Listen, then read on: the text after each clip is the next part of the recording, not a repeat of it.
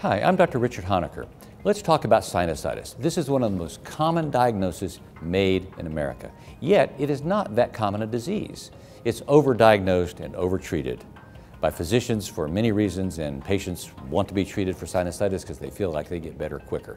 However, sinusitis is a very specific infection. It has what's called a double sickness type progression. For example, you get a bad cold with a virus, you feel bad, and then you get a little better, and then a few days later, a complication occurs that we call sinusitis. Unless you get that being sick, getting better, and then getting sick again over a 5 to 10 day period, you probably don't have sinusitis.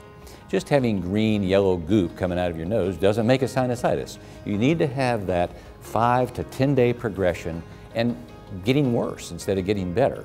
Sinusitis can be treated very easily with medication, but we surely need to stop the overtreatment of sinusitis in this country. It's a major problem. Bad colds don't need antibiotics. Sinusitis does.